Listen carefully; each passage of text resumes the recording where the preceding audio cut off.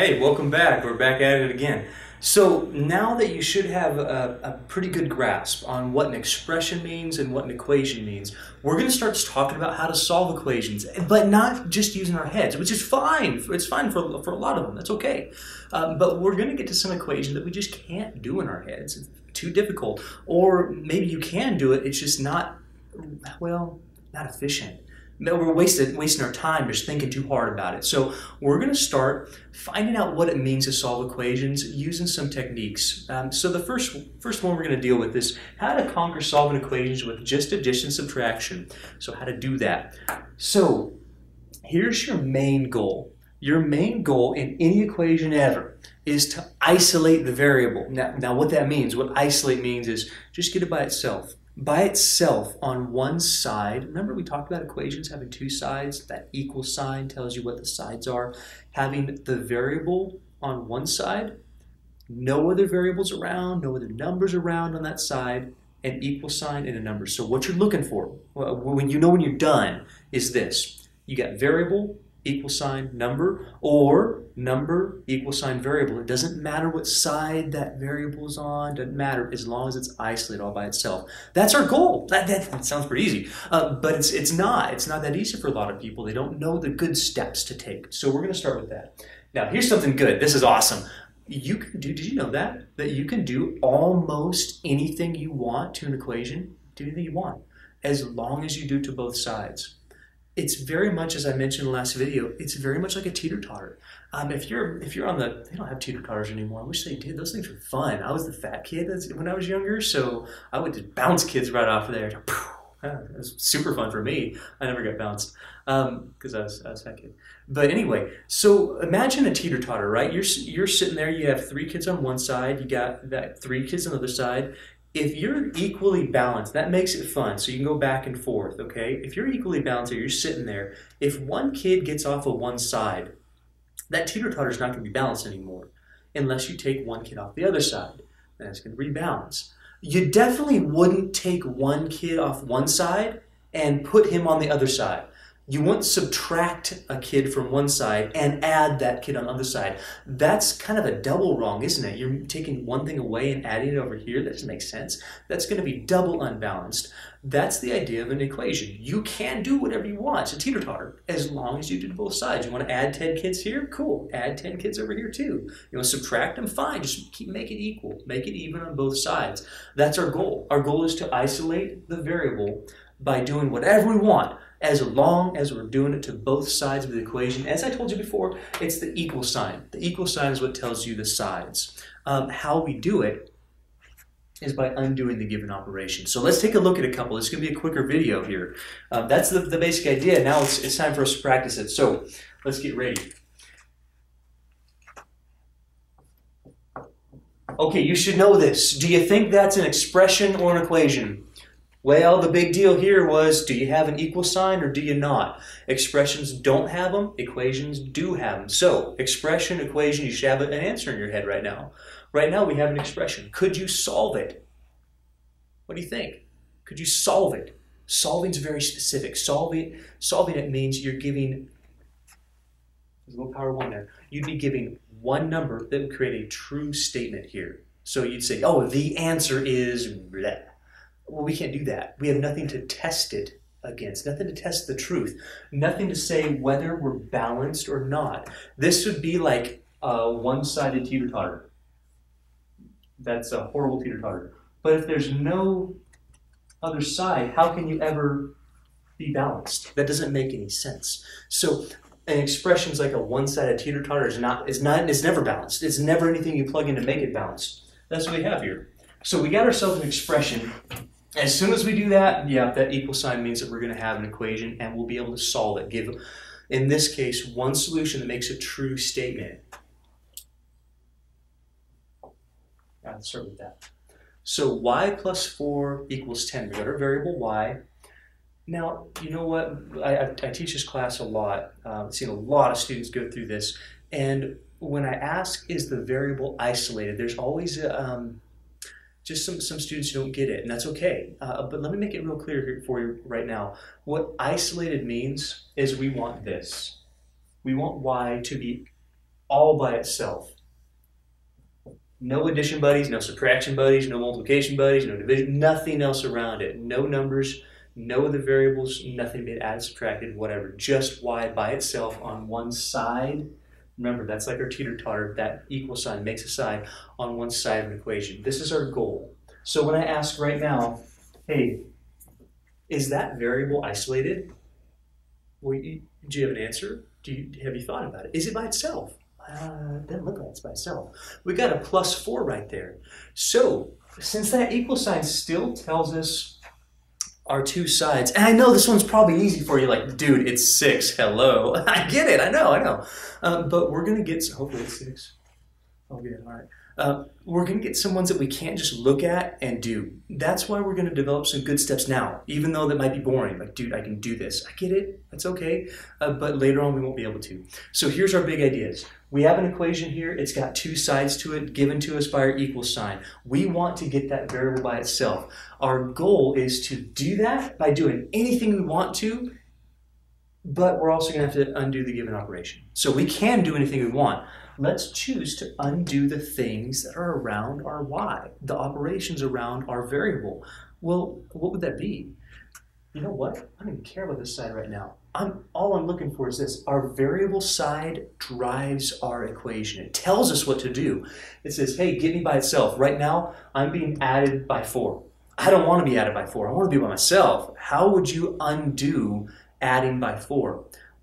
Well, that word that you're probably searching for right now is called an inverse. The opposite of something mathematically is it's inverse. It would undo, well, the thing that would undo another operation or even a function later on is called its inverse. So we're looking for something that's the inverse of +4. Well, think about what the inverse of +4 would be. Would it be divide by 4? What do you think? How about multiply by 4? No, it doesn't make sense. If you're gonna If you had a teeter-totter, one person, this person, and you added 4 to it, and you want to undo that, well, that's going to be a subtraction concept. So what we need to get in our head right now is that subtraction and addition, those are called inverse operations. They undo each other. We can always use them against one another. That's kind of cool. So when we see addition next to a variable, we're probably going to be subtracting at some point. If we see subtraction next to a variable, we want to get that variable by itself, we're probably going to be adding. We're going to be doing the inverse operation to undo, well, whatever's around our variable, to start undoing the given operation. Now, here's the big thing. I know you can do it in your head. The guess and checker our way is great sometimes, but for the purpose of learning our steps, we're going to be showing our work. I typically use a different color. I'll use black and purple since they have good contrast against the whiteboard. You guys can actually see them. I don't know if you can see the purple that well, but I'm always going to be showing my work up here. So I have y + 4 = 10. I've identified my equation. I've identified my variable that I want to get by itself. And now I'm just going to start undoing everything around that variable with the opposite or the inverse operation. But here's the big idea.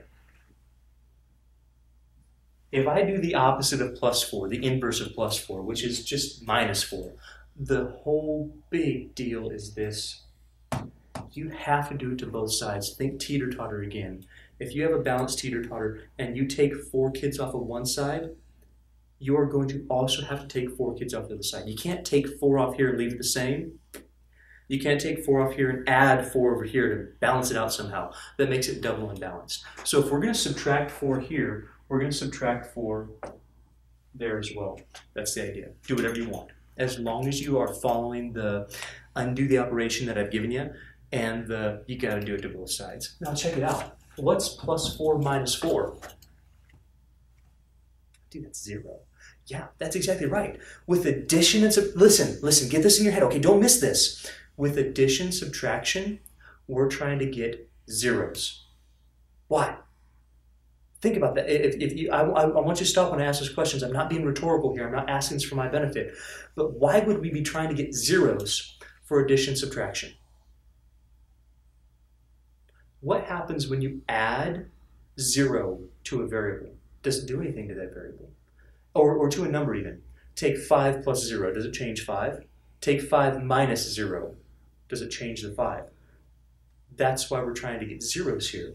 Because if I can get y plus 0. Y plus 0 is still y. It's the additive identity. I mean, you're adding something that's giving you back what you really want in this case. So when we take plus 4 minus 4 and get 0, that's awesome for addition subtraction. Now I'm going to ask you a different question I want you to be thinking on before the next video. Are we going to want to get zeros with multiplication and division? If you multiply by 0, does it change the number? If you divide by 0, what number are we going to try to get for multiplication and division? Think about that before you watch the next video. With addition and subtraction, we're trying to get zeros, man, because we know if we add 0 to a variable, we're still going to get the variable. If we subtract 0 from the variable, we're still going to get the variable. So we have y plus 4 minus 4. That's just y. We've taken away the plus 4. On the right-hand side, man, you got your calculator, you know addition rule. What's nice about using addition and subtraction is the addition rule always works. So you have different signs. You'd subtract, that's 6. You keep the sign of the bigger number, not absolute value bigger y's. Okay, so keep the sign of the positive 10 here. We would get y equals 6. Now here's what's great. You can always check your work with equations. Don't go any further until you check your work, at least in your head. So what I mean by check your work is evaluate that equation with that number in it. Replace your y with 6. Is 6 plus 4 the same as 10? Is this side equal to this side? If the answer is yes, you're done, man. There's no way you can get that wrong. If the answer is no, well, check your work. You probably made a little mistake. Watch out for this. Rookies, first-timers who are in this level, oftentimes will go, don't you have to undo that? You are. You are, because you're on different sides. Adding 4 to both sides and subtracting 4 from both sides is keeping things equal. Now let's step it up to maybe some things that we can't quite do in our head, or things that are getting along those lines. Let's do a next one. How about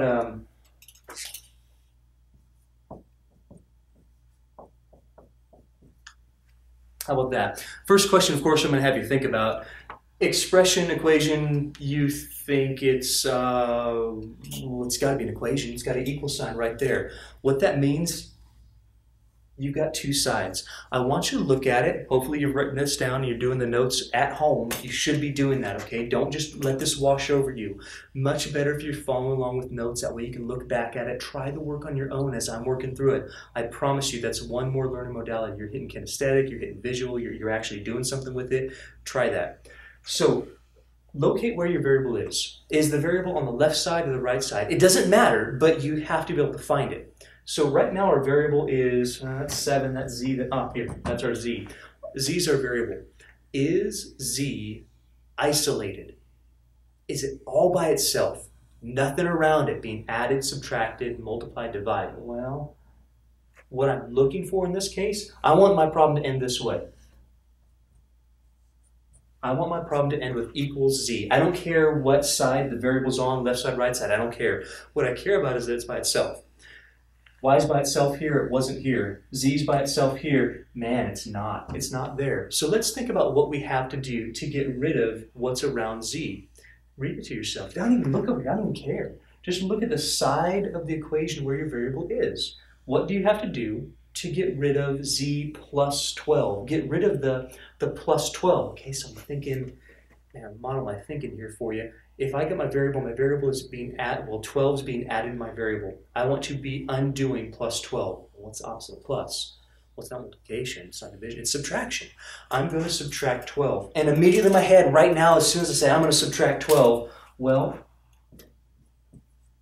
I think as soon as I do it to one side, for goodness sakes, you've got to do it to both sides. So let's subtract 12 from both sides. Hey, does it work over here? Z plus 12 minus 12. What's plus 12 minus, you're undoing that, plus 12 minus 12. You're going to get z plus 0. We just talked about it. Z plus 0 is still z. That's awesome. We've just isolated our variable. Some people like to cross this out. That's fine. It doesn't really matter. I like to show my line because when I have this line that says what you do on one side, you have to do on the other side. There's nothing wrong with showing work like that, okay? So I have z plus 12. Let's get rid of the plus 12. What's the inverse? Minus 12. Let's minus 12 from both sides. Right side, we get just z. That's great. That's isolated. That's exactly what I want. Left side, hey, what? Oh, man, 7 minus 12? 7 minus 12. Addition rule still works. Use your calculator if you want to. Just make sure you're plugging the numbers in correctly. 7 minus 12, you're going to get a negative number here. Different signs, you'd subtract, that's 5, but you're going to keep the sign of the bigger number. Absolute value-wise, bigger number. 12 is the bigger number here. So we get negative, subtract 5, negative 5. It's an awful 5. Sorry about my awful 5, but you can still check it. Let's plug this in. Negative 5 plus 12 is 7. On this side, 7. On this side, 7. I know that we're right. That's the way we're doing additions, well, solving equations with addition and subtraction. What I'd like to do right now, I'd like to see if we can do 2 more examples. And then I would recommend to you that you turn the video off for a second. And then you go back through these without the notes next to you and see if you can do these 2 examples and then the next 2 I'm going to give you. They're going to get a little bit harder right now. As I mentioned, the flow of these videos are, I'm going to give you a really easy one, I'm going to give you a couple medium ones, and give you a hard one. So here we go.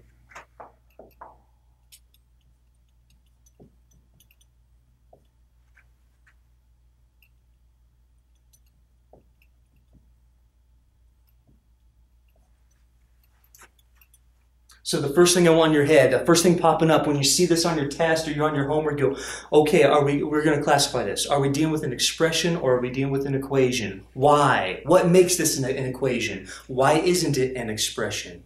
Then the next thing that I want you thinking about is, can I solve it? If you don't have an equal sign, the answer is no. You can't solve expressions. Inequalities, those are a little bit different. We'll get to those. But without an equal sign, you're done. You cannot solve it. So can we solve that thing? Well, it's got an equal sign. I mean, it's got to be an equation. We can solve equations. So yeah, we can solve this equation. The first thing I want you to do this on your paper at home. Draw a line right there. Make sure you know what gives you the sides to an equation. It's not the math symbols like pluses and minuses. It's not the operation symbols.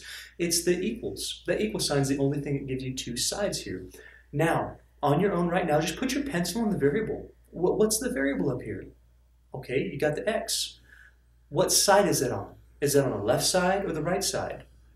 Now, on this case, we got right there. X is on the left-hand side. I want you to look at what is happening to the x. What's around the x? Is it isolated? If it is, you're done. If it's not, well, we're going to have to look at undoing what's around that x. I don't even care about this side. It doesn't even matter. Don't worry about it right now. What we do here is going to take place over here, but it's the variable side. The variable side, the variable side, the variable side that drives what you're doing. The other side just plays along. Yeah, you're going to work with it, but it's just going to play along. It's kind of like this assignment says. This guy tells this guy what to do, what that side to do.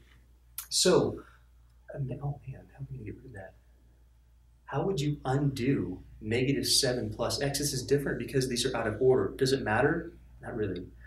I'm going to show you 2 different ways to think about this. The first way, the easiest way, is to think about it, hey, what's the opposite of negative 7? That's not a minus anymore, okay? Pre-algebra would tell us this, that when we have that sign, that minus or negative sign in front of everything, that's a negative. When it's between 2 terms, that's when it's a minus. So right now we have negative 7 plus x. How would you get rid of negative 7? When it's connected with a plus. Not connected with a multiplication, when it's connected with a plus. Well, I know that the opposite, literally the opposite of negative 7 is positive 7. Could we add 7? Let's think about it. Is negative 7 plus 7 equal to 0? We're always trying to get zeros with addition, subtraction in solving equations. We're always trying to get zeros with this. So does that make a 0? Yeah, awesome.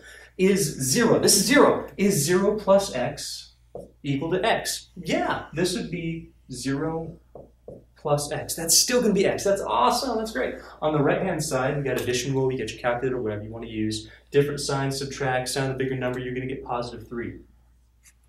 Could we check our work? If we plug this in, always to the original, guys, always the original. Negative 7 plus 3 is negative 4. I know that we're money. Okay, that's awesome. It's great.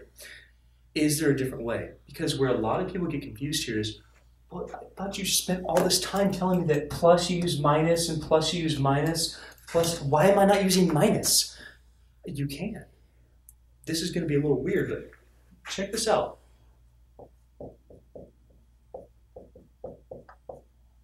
We still have an equation. We still have two sides. Our variable is still x. It's on the left-hand side. We still have a negative 7 plus x.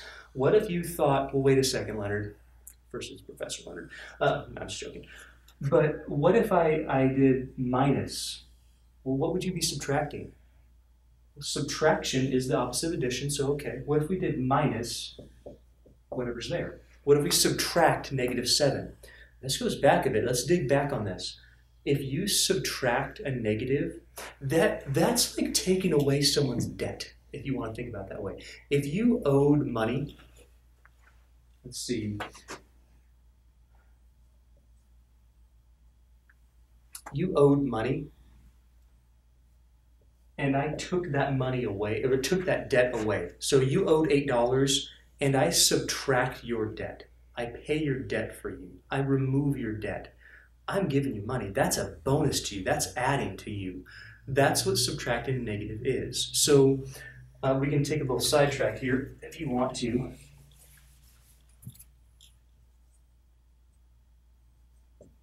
You have $3, you spend $7. You spend money you don't have. It's called a credit card. That sucks. Now you're going to be in the hole $4.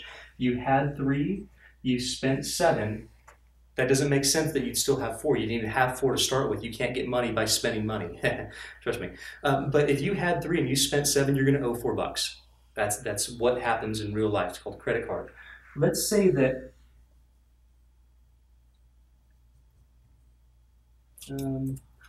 something else happens. Let's say that you have $3 and you owe $7 already. So you have $3, you owe $7. And I come along and say, I'm such a nice guy. I'm going to subtract that debt from you. You have $3 and I know it, and you owe $7. That's more than you have. So I'm going to take away your debt. I'm just going to pay it. Subtracting someone's debt is giving them money. Subtracting a negative is addition. So when we go through and go, well, wait, if the opposite of addition is subtraction, I'm going to subtract the number that's being added to x. Same thing here. We subtracted 4. We subtracted 12. We are going to be subtracting negative 7. If I subtract a negative number, it's really adding. It's the same thing. Whether you're going to add or whether you're going to subtract a negative, you're still adding. Either way. And we can do that here too. Now, most people are going to choose that way because it's much more concise, isn't it? So instead of dealing with all this minus and negative junk that we have, we go, well, that doesn't look too good. I like that better. Negative 7 plus 7, you get 0. Negative 7 minus negative 7. Negative 7, where I take away the debt of negative 7. It's hard to think about. That's still 0. This side, negative 4. You owe $4. I take away a debt of $7. Well, it's kind of like I'm giving you $3. You'd have, at the end of the day, you'd have $3. It's going to be exactly the same. Whichever way you choose, that's fine. Before our last example, I do want to mention, though, that with this way, with your adding, subtracting, please put the operation you're doing. Do not just put 7. I swear, do not do that. Because what happens here is that a lot of people get this negative 7 plus x confused with negative 7 times x. And those are completely different problems. We're going to get that in the next lesson. But show the operation that you're actually doing. Whether you're adding, whether you're subtracting, I don't care. But show the operation. That way, firstly, you can follow your work. But most importantly, you won't get confused with the multiplication division. Does that make sense to you guys? If it does, awesome. If not, think about that one more time. What I don't want you to do is get this problem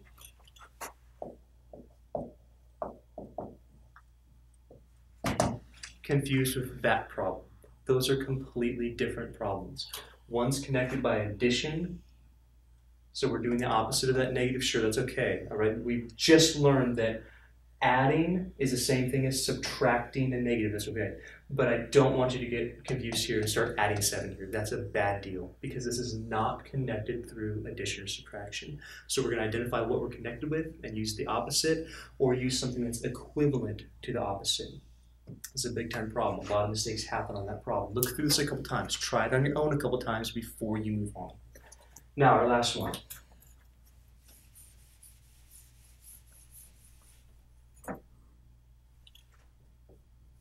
You know I was going to do it to you. You know you got to have fractions. No, no fractions. It's not even Friday. Well, maybe it's Friday. It's Friday for me. So we got, well, what is it? Equation, expression, equation. It gives us two sides. Where's your variable at? If we got our variable on the right-hand side, this z, we can do whatever we want as long as we do it to both sides. Now listen, you're dealing with fractions. First thing, yeah, fractions suck. They're more work. They're not super funsy, all right? They're not fun time fractions. That's okay. You can be good at something without having to like it. There's a lot of things I'm good at that I don't like doing. I hate doing dishes, but I'm good at it because I don't want to eat off dirty dishes.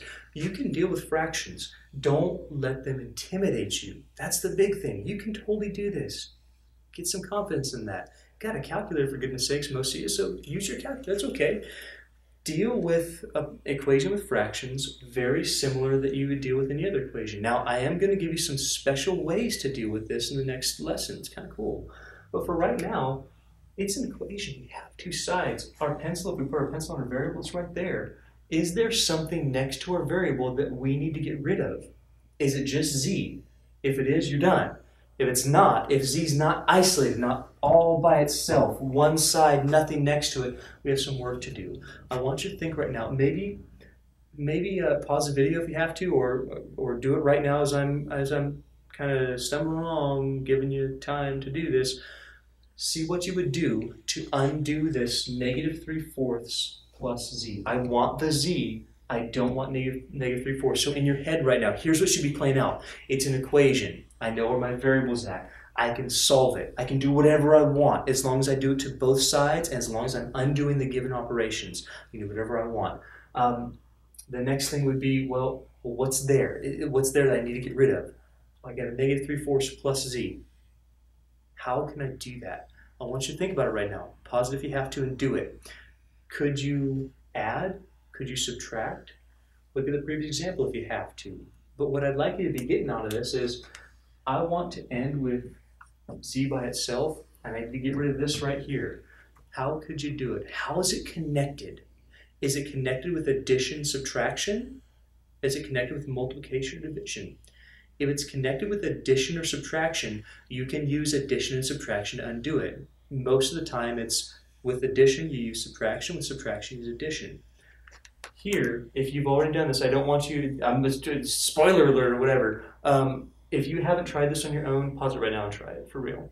If you have tried it, the way that we would look at this, there's two ways.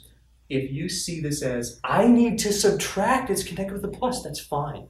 But what you're doing is you're subtracting whatever's here, the whole entire freaking thing, okay? You're subtracting negative 3/4.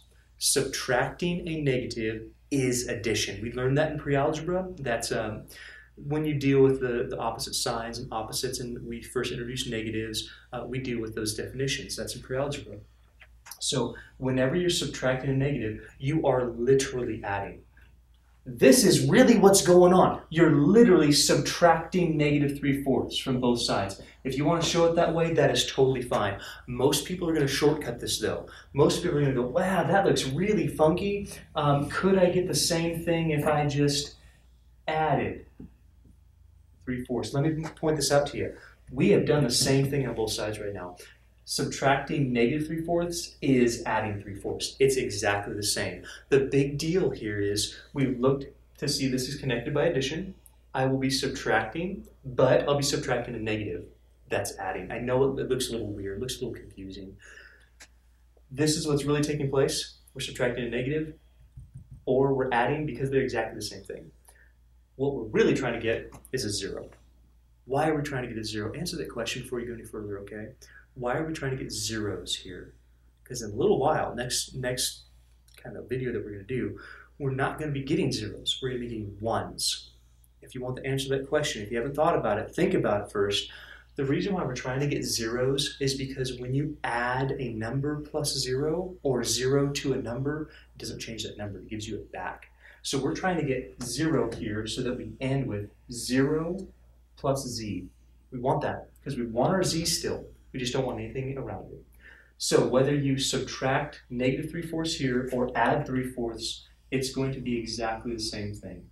I prefer adding 3/4 because it's more concise and that means identically what we just did.